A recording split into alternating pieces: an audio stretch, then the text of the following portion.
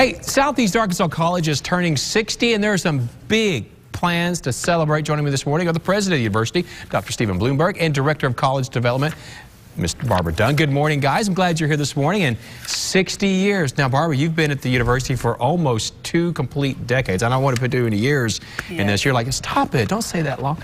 But what's it been like throughout the years at Southeast Arkansas It's College? Been amazing. I've had the opportunity to see the college grow tremendously.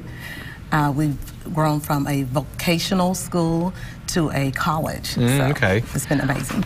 Contrast. I mean, you said you've been there for 18 years. Contrast and compare. I mean, not to put down the other school in town, but what's the difference between Southeast Arkansas College and UAPB? Well, it gives students the opportunity, whereas I've worked in recruitment for several years, and in speaking with the students, they say, you know, I just need an opportunity or a chance, you know, coming right out of high school. Of course, a 4-year university is not for everyone. Right. However, with students, they say, well, I want to start off with a 2-year degree, and then from there I can excel to a 4-year. Are there still some vocational opportunities? Those still available? Yes. All right.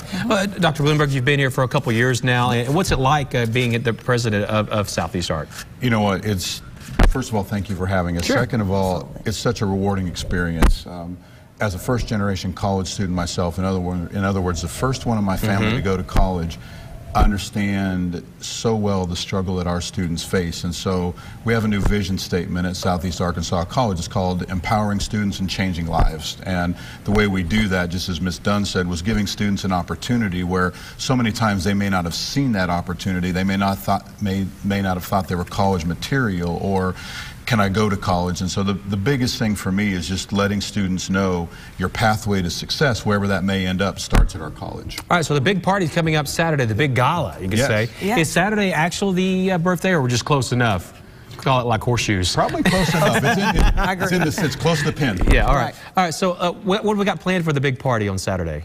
Got a great event on Saturday evening. It's our 60th anniversary gala starting at 7 p.m.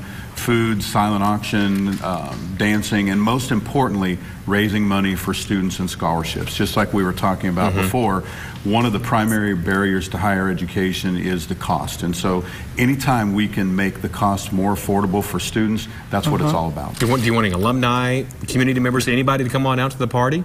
Yes, absolutely. It's open, of course, to the public. We have sponsorships still available, and we look forward to having a grand If somebody time. does want to sponsor, what can they do? How can they? Well, they can contact the Office of Development at CR College.